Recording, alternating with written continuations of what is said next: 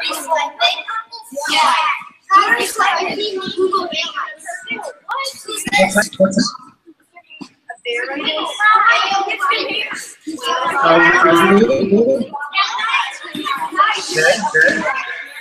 you having a good afternoon? Are you having a good afternoon? Yeah. Nice. Nice work. I like your orange top.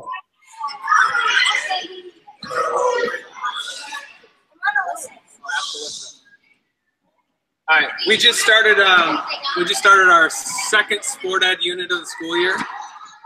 So they have 6 teams of about 5 or 6 people on each team. That way it'll be easier to group and do some activity. Yeah, that's great. That'll work out really well. Hey guys, once you have your penny, come on over and have a seat. We'll get started. But I wanted you guys to be on your team so that we could easily do some activities.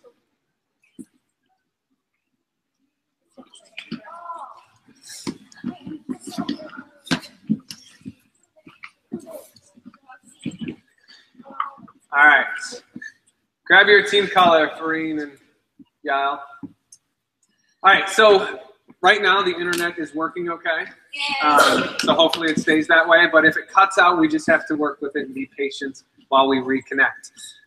This is Mr. Andy Hare. I was telling you about him a little bit yesterday. He is a really, really, really awesome PE teacher, one of the best in the world. And it's a real privilege for us to connect with him. He was up extremely late last night, and I'll let him kind of tell you what he's up to right now. But right now it's about 6:53 in the morning where he is, and it's Friday. So the sun that is up for us right now is just coming up to tomorrow for him. So he's, he's already in his Friday morning. So Mr. Hare, can you say hello and tell us a little bit about yourself? G'day guys, how are we? Good. I'm very impressed with your fighting seahorses shirts. I have one. I have one of my own, but do you know what? I could not find it to wear it this morning because I'm not at home. As Mr. Metcalf said, I was up very late last night. I'm away in another town today because we have our championship track and field for primary school sport on in a town called Ballarat. So I'm up here and we're on track in about an hour and a half, which is fantastic. So I was up very late last night actually getting prepared for you guys because I wanted to make sure that you got a little bit of Australian rules football and that it will mean something for you today and be able to connect with it as well. So I teach at a school called Leopold Primary School, and it is down in a place called Geelong. And Mr. Metcalf will show you where that is later on because he has been there and he has worked with me about a year and a half ago in Geelong. And I have 800 children at my school from prep, which is your kindergarten, to grade 6. And so once my grade 6s finish, they go off to a different school. They go off to secondary school. And they have probably a range of about 5 or 6 different schools that they all go to. It is almost summer here, so it has been quite hot, and we've only got 9 weeks left of school, which is fantastic because we get our summer holidays over Christmas.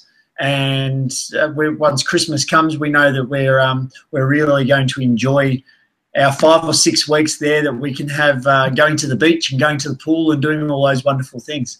So today, what we're going to do is we're going to try and break down Australian rules football. Hand up if you know a little bit about it. All right, hands down. Yesterday, they got a little bit of practice yesterday. Some of them are in a rugby unit, and some of them are in Australian rules football, but everyone's going to do Australian rules football today, just to make it easy. Hands up if you know a lot about Australian rules football. Yeah, that's all right. That's good. Can anyone name one team from the Australian rules football? Anyone? Oh, that's awesome. Awesome. Hey, Joe. How are you? What's up, old friend? Hey, man. So I'm going to tell you today that you guys there have to barrack for Geelong Cats, regardless. Okay, so you are Geelong Cats fans. Now, I'm going to show you a little video, and this will just connect you in. So I want you to watch this.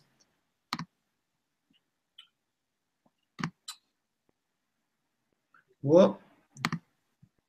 Nen explains the rules of Australian rules football. Australian rules football, more commonly known as Aussie rules football, is a game played with 2 teams of 22, with 18 players from each team taking to the field at any one time. The game is played on an oval field that's generally a maximum of 185 metres by 155 metres.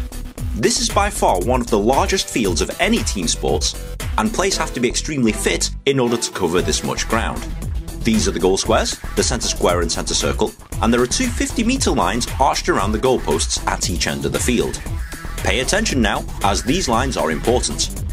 The game starts with a ball up in the centre square. The object of the game is for your team to score more overall points than the opposing team. To score, a player must try and kick the ball through the middle 2 posts. If you successfully kick the ball through the middle 2 posts, this is a goal and is worth 6 points. If you hit one of the goalposts, if the ball is deflected by another player through the goalposts, or if you kick it between a long goalpost and a short behind post, this is known as a behind, and this only scores 1 point. The game is played in 4 20-minute quarters for a combined playing time of 80 minutes, so the team with the highest amount of points from goals and behinds at the end of time wins. Kicking the ball through a couple of goalposts for 80 minutes, that sounds dead easy. Well, not so much. Standing in your way are 18 members of the opposing team who are trying to take the ball away from you so that they can score themselves. They are allowed to block kicks, intercept the ball, push you off the field, or tackle you by grabbing you below the shoulders and pulling you to the floor. If they do tackle you, they are awarded a free kick from the spot of the tackle. To move the ball up the field, you have to be quick and you have to dispose of the ball before an opponent tackles you. You can move the ball by kicking it in any direction, running with it so long as you bounce it on the floor every 15 metres, or handballing the ball where you strike the ball with a clenched fist to a teammate. Throwing the ball is absolutely not allowed in Australian rules football, and your opponent will be awarded a free kick if you do. That doesn't sound so easy anymore. Is there any other way of moving the ball up the field? Yes, there is. The saving grace for your team is called the mark. If you kick the ball in the air 15 metres or more, and a teammate catches it without the ball bouncing on the ground, this is known as a mark or marking the ball. The player is then awarded a free kick from that spot and cannot be touched by an opponent for 10 seconds. If a mark is made within your team's forward 50 arc, you are awarded 30 seconds to take your free kick. If 10 or 30 seconds has expired without you making the kick, the umpire will call play on, and the opponents are free to try and take the ball off you. The game is a back and forth affair full of marks, handballs, runs, goals, behinds and free kicks. But there's a few other things that you'll need to understand before playing or going to a game. For example, specky. This is Australian slang for spectacular mark. You're not allowed to push anyone in the back, but if there's a marking contest and an opponent is standing in your way, you are allowed to use his back for leverage to try and catch the ball for a mark. This could result in gravity-defying plays for the ball. Interchange. A team is allowed to interchange up to 3 players per game. Very similar to football, the players must wait in the interchange area and players must enter or exit at the designated areas. The maximum number of interchanges is 120. There is also 1 substitute in case of injury. 50-metre penalty. If you're stupid enough to commit any of these infractions, the umpire will award a 50-metre penalty against you and the other team will gain possession from the spot where the umpire has marked 50 metres. This is a huge disadvantage as games can be lost from kicks resulting in penalties. Kicks after the siren. If a player marks the ball and the siren goes off to signify the end of time, the game doesn't end there. You are allowed to take the kick. Any points scored from this kick counts. Games have been won, or in St Kilda's case, lost from a kick after the final siren. To the uninitiated, Aussie rules football seems very complicated, but once you understand the rules, it becomes a great sport to watch. If you have found this video at all helpful, please like, share with your friends, rate, comment and subscribe. It takes me ages to make one of these things, and good karma is always appreciated. Aussie rules football is fast, high scoring and hard hitting. What's there not to love? Coming back to you guys. All right, so did you remember every rule that was there? No, of course not. And that's impossible to do because there are so many rules that are part of it. And once you get the feel for how to play, then you really understand it. So we're going to get up and move in about about half a minute. So we're going to do a skill to start with called a dodge or evade. And I'm going to get you to work with a partner. So what will happen when I say go, I want you to go get a ball. Now we're going to work across the gym, so sideline to sideline. And when you're there, I want you to have a look at this activity, and I want you to try and replicate this. So this is the dodge. I want you to listen. Evade and dodge. The skills required are running and dodging. The player with the ball's role is to make it from one side to the other without being tagged by the player in the middle. The player in the middle must make a decision on which way to go. They must predict the play. Once successful, swap over. That's another game from A Squared Phys Ed. What we're going to do, did you understand that? Yeah. Yep, awesome. So when I say go, grab your partner, grab a ball. One person can have possession of the ball to start with, and the other person's got to try and make it from sideline to sideline without being tagged. If you get tagged, swap over. Go.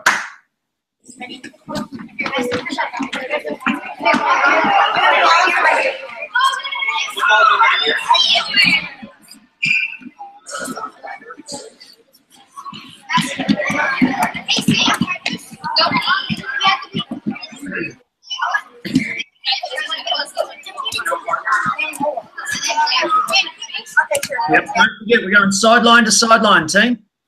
Not end to end.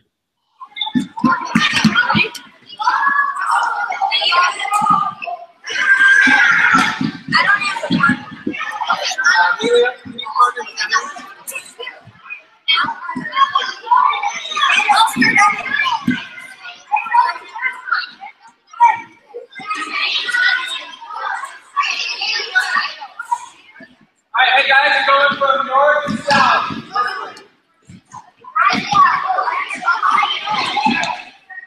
All right, so you've got a small little space to work in. Let's go.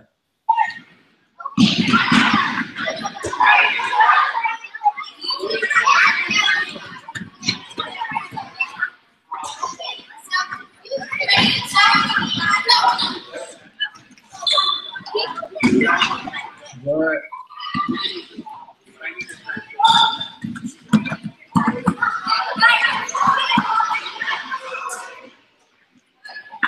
Don't forget to swap over.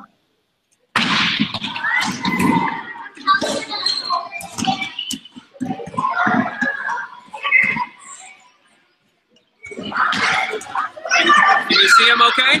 Yeah, absolutely. See him really well. I saw the big accident right in the middle.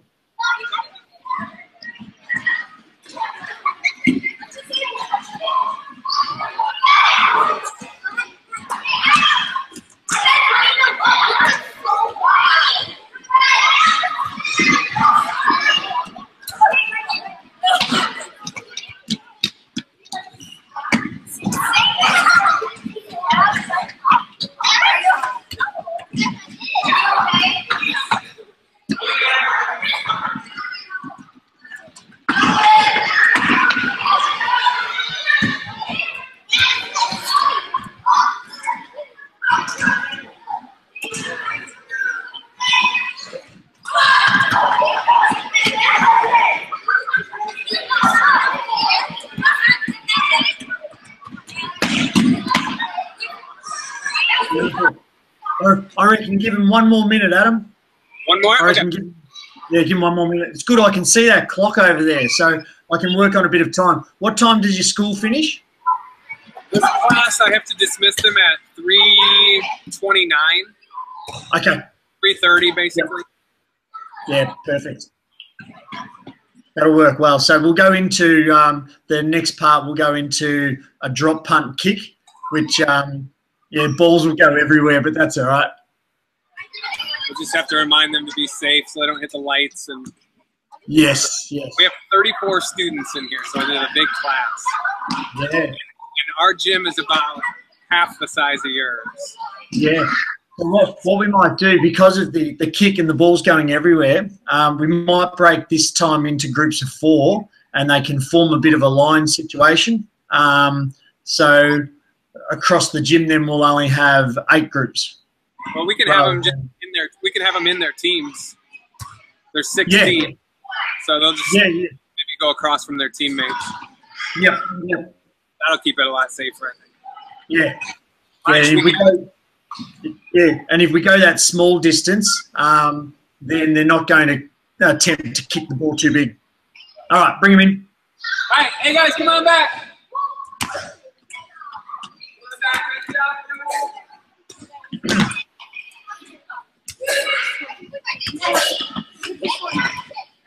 All right, take a seat or have a knee, or take a knee.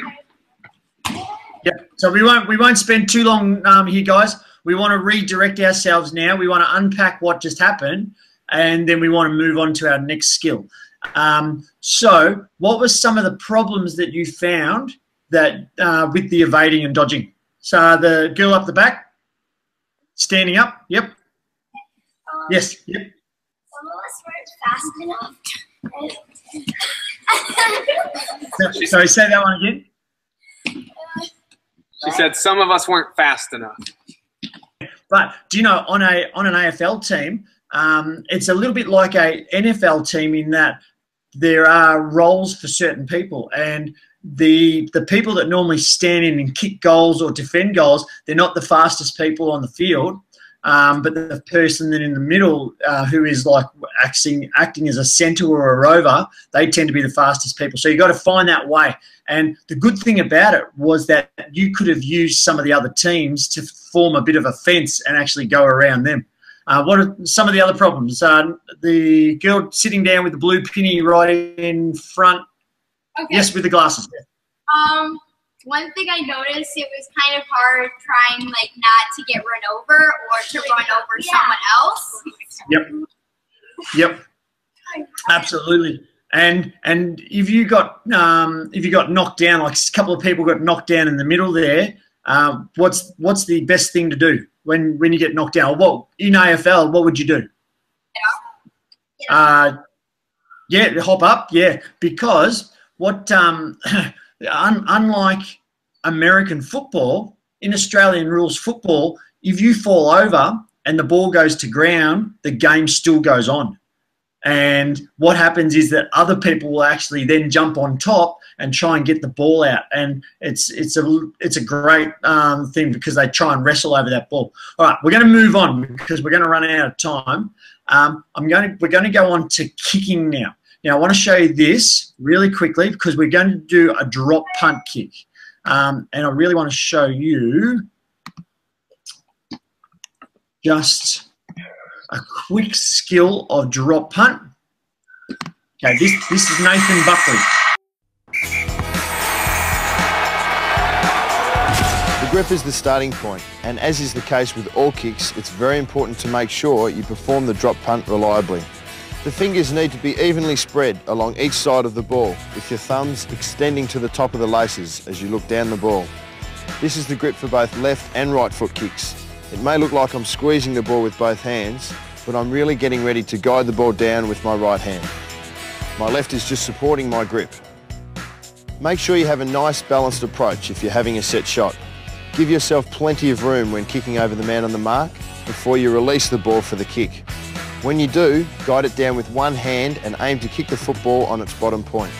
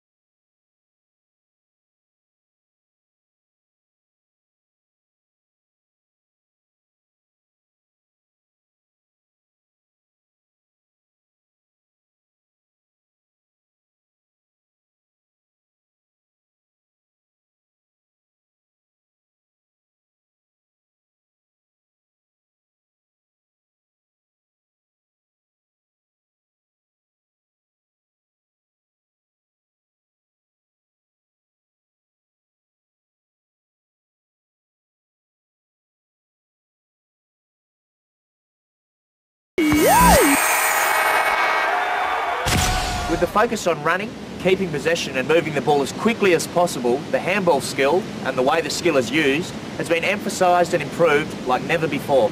To see how the best in the land work on their handball skills, it's over to Adelaide champions Mark Rasciuto and Andrew McLeod. Today we're going to show you 3 versions of the handball, but in all of them there are 3 main teaching points to remember when preparing to perform them. First of all, the ball must be cradled with the bottom hand. Let's call that the platform hand, with your arm nice and long. Secondly, it needs to be hit with a clenched fist. Always remember to keep your thumb outside your clenched fingers, not tucked away on the inside. As a rule, just sit it across your index finger the way Andrew is doing it here. You'll strike the ball with the V made by your index finger. The third thing to remember and practice is stepping onto your front foot. All we want you to concentrate on is, if you're handballing with your right hand, to simply step forward on your left foot, toes towards the target and your front knee also leaning towards the target. Complete the handball by allowing your punching arm to swing through freely. It should be quite natural for you to move your platform hand slightly to the right so that your striking hand comes through in a straight line. Your hands should both be below waist height when you hit the ball. In the early stages of practice, you will need to look at the ball when you are setting up and hitting it. But after a while you won't need to. You can be looking at your target. Also remember to keep your punching arm slightly flexed or bent and aim to hit the ball on its point. Okay, so this one is one of those skills that we use when we're really, really close. And what we want to do is we want to be able to get the ball away from us because we're about to be tackled and to somebody else. And so the handball is really, really important. Now, as they said, we've got a nice clenched fist. So when we come to hit the ball, we want to hit it with the V down below. We want to keep the thumb on the outside of everything else. Okay? Now, what I want you to do is this. I'm going to show you this quick little activity, and then this is going to bring us into our final activity for the day. All right, so this one is just simply called partner hand pass, and the way it works is like this. This activity is called partner hand pass. The skills required are an AFL hand pass and catching. In this activity, you'll stand opposite your partner, move forward to the line, hand pass the ball, and your partner will do the same in return. Thank you for joining us at A Squared Phys Ed. So that's very, very simple. So all we're going to do is we're going to grab a partner. We're going to go back. We want to stand around about 2 meters from our partner and just getting that ball going. Now we've got to hit right on the base of the ball. Okay, go. Guys, go to partner position 1. Go to partner position 1. You guys remember that? Go to partner position 1 across from the partner.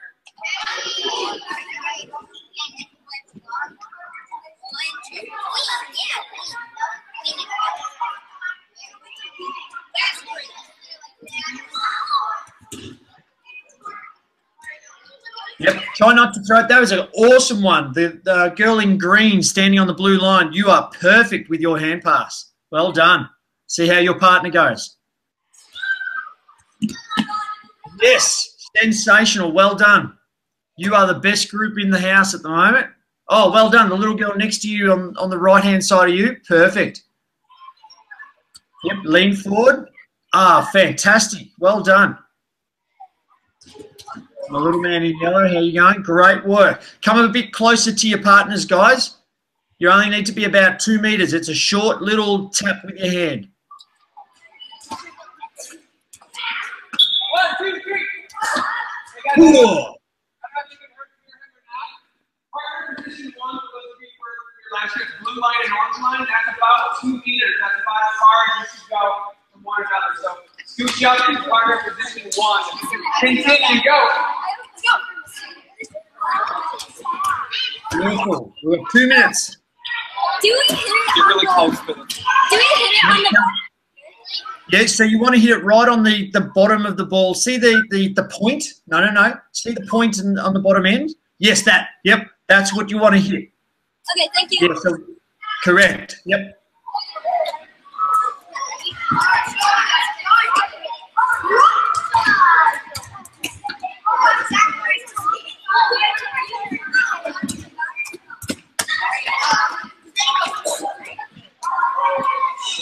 going to protect. I'll protect the screen a little bit. It comes flying. Yeah, no, that's all right. This is great. Yeah, I know. How cool is it? Just look, I've dreamt about teaching it like this before, and it's worked better than I thought. And I was putting together those little graphics last night just for my website, but I thought, well, I'll set them up specifically for your class, so then they become really good teaching cues, and because they're only 30 seconds long, it's worked really well. So they've picked it up really nice. Yeah, I'd love. Let's bring him back. Bring him back, okay? Yeah. Hey guys, bring it back in.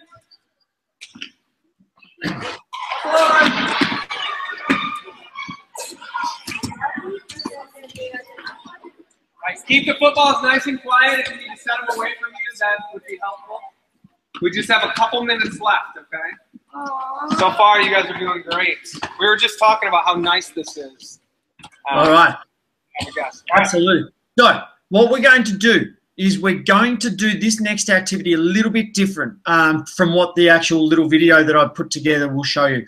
But we're going to go back to our teams, and we're going to stand opposite in our teams. We're going to use the handball. So what we're going to do is this. It's called hot corner hand pass. Now, don't worry about the crisscross, because we're just going to do it. Mr. Metcalf will do the crisscross with you, I reckon, the next time you come to PE. Okay, I want you to have a look at this. Hot corner hand pass. The skills required are an AFL hand pass, running, dodging and catching. In this activity, your teammates are to work diagonally across a square. You need to make sure that you are dodging the opponents who are also trying to work diagonally across the square. When you are at a safe distance and a comfortable distance, hand pass to your teammate who's on the opposite side.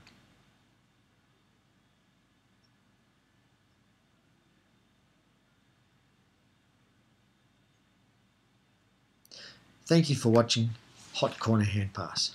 So instead of doing the cross across the middle, what we're going to do is work across our line. So this time I want you to run towards your teammate, and then a little hand pass when you know you can make that distance. They'll take it on the mark. They will then run back across the line, handball across the other way. We have 2 minutes. Go. One ball. One ball. One ball. One ball.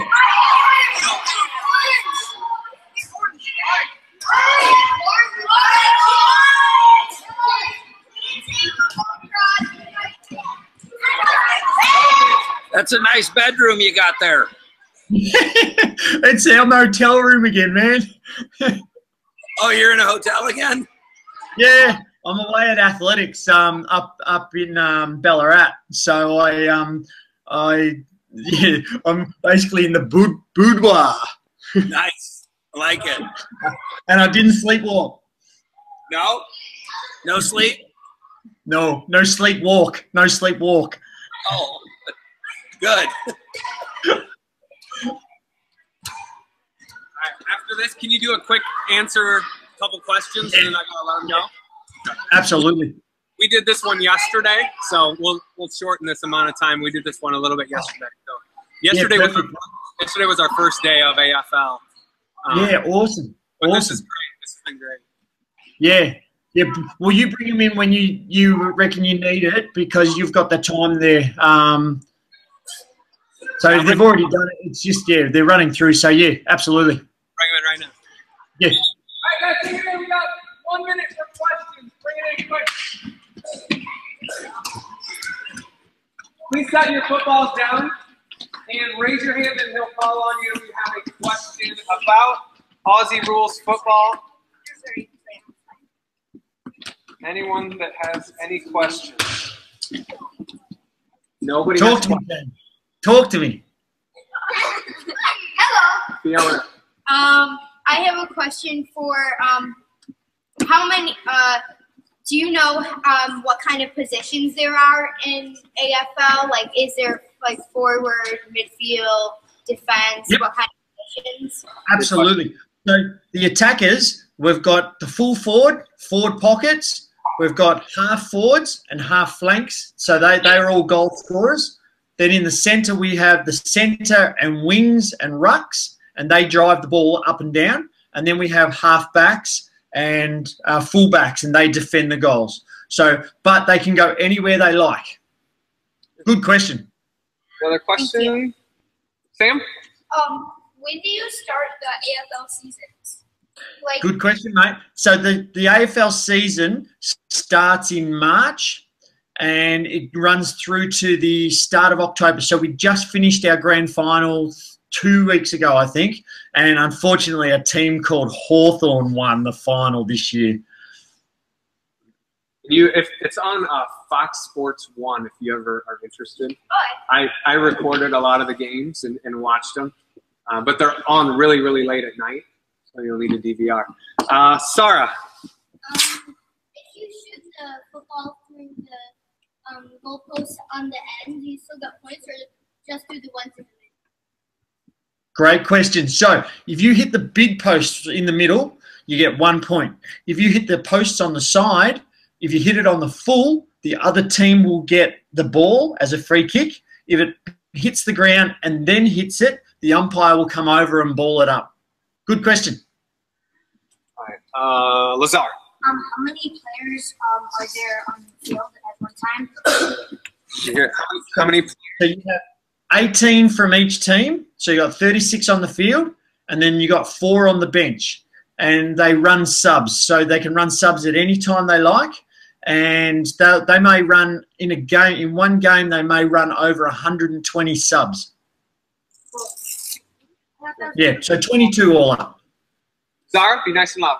What would be considered an out or a foul? Sorry, say that one again. What would be a foul? Oh, a foul. So if you tackled someone too high, if you tackled someone without the ball, if you kicked the ball and it went out of bounds on the full, sometimes you have some ugly incidents where a player will tag or push or grab another player when they are behind the play, so the ball is not even near them, so they'll get a free kick. Yeah, lots. There's a lot of rules to go with fouls because it's all about protecting the player. All right. I think we're out of time. Say thank you so much to Mr. Hare.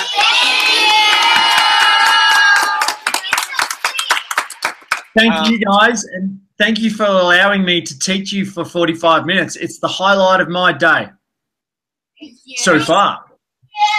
Thank you. All right, thanks again. Well, I'm going to stay on with you for a minute. I got to let these guys go, okay? All right, please put footballs in the bags here. Pennies over there. You guys can go.